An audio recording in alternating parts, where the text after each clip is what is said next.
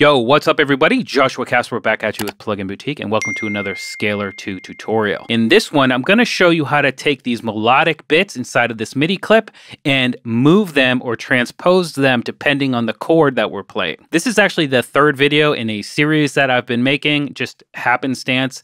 We've been using the same MIDI. But the first video showed us how to identify and correct mistakes by using Scalar after we played a little bit something on our keyboard.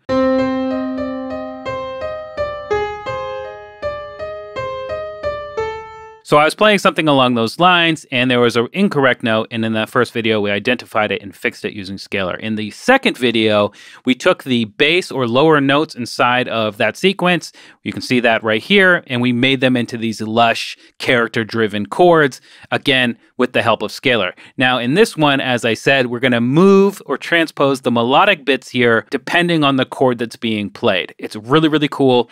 And we're going to dive into it right now. So before we use the detect feature to figure out our sequence or our chord progression, I remember it. So I'm going to just hit scales here. We're going to come into C minor. Instead of triads, we're going to go 11ths, and then we're just going to make our progression. So we went C, A flat, G minor, F minor, C minor, A flat, G minor again, and then to E flat. So that's our sequence, and we want to play that or transpose it with our project. So we're going to right click. So that way it syncs to the DAW. We're going to turn it on loop. And we also, remember, need to come into edit, select all, come into playback timings and turn it to 2 and come out of there. And now if I arm this and play my keyboard here,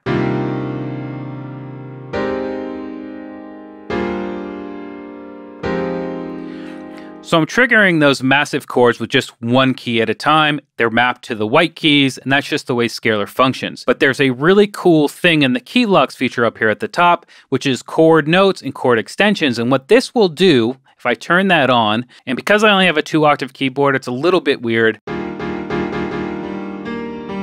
But if I play this chord here, it's going to be the E flat major. You'll notice here on Scalar, these are all now 1, 2, 3, 4, 5, 6. These are the notes inside of that chord. Okay, so now I can play those on all my white keys. Now, there are 2 quick switches here, and these are to unmute the chord. So if we just want to focus on melodic content, I can switch to this, and you'll see it says chord mute, and now it won't play that chord when I'm pressing on my key here. You'll see that, and you won't be able to hear anything. But I can still use my right hand to play the melodic content. Okay, now that's all set up. And one other thing, we've got those quick switches right here to mute and unmute the chords. You can also do that in the edit menu down here on chord mute. We can go to unmuted, and as I change that, you'll notice the quick selection tools change over there. So the question is, we've got this MIDI, right? And I'm not going to play because I've only got the 2-octave keyboard, but I want to transpose those melodic bits using Scalar. So what I'm going to do is just hold down Control, click and drag that MIDI to duplicate it into Scalar, and let's see what happens now when I play this. I'm going to go ahead and mute it.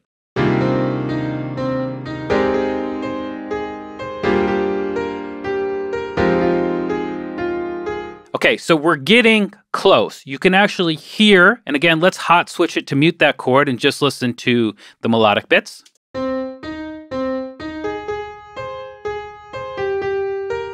So a few things are happening because we're using this particular MIDI clip. It's triggering these bass notes, but remember, those are supposed to just be the chords, so we really don't need to do those, or we can shorten them.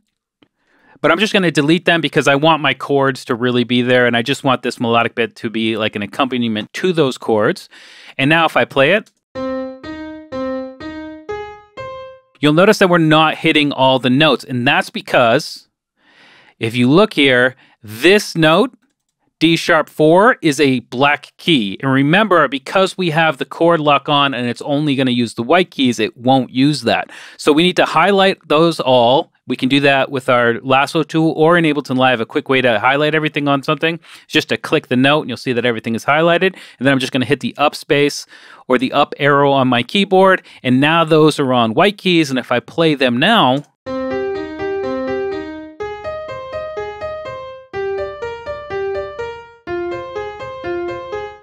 boom, all the notes are being triggered and they're being transposed along depending on the chord that's being played down here in this sequence. Absolutely phenomenal.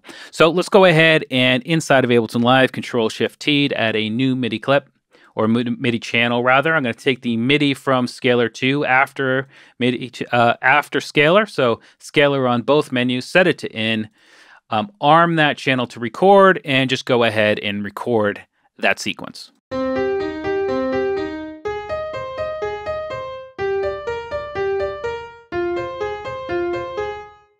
And boom goes the dynamite. So there we go.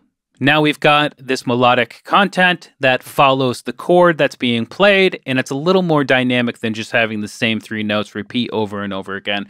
And perhaps we can use that for our hook, our bridge, whatever we want to do. We now have that content available to us. It's just one more cool thing that Scalar can do to help you make better musical content.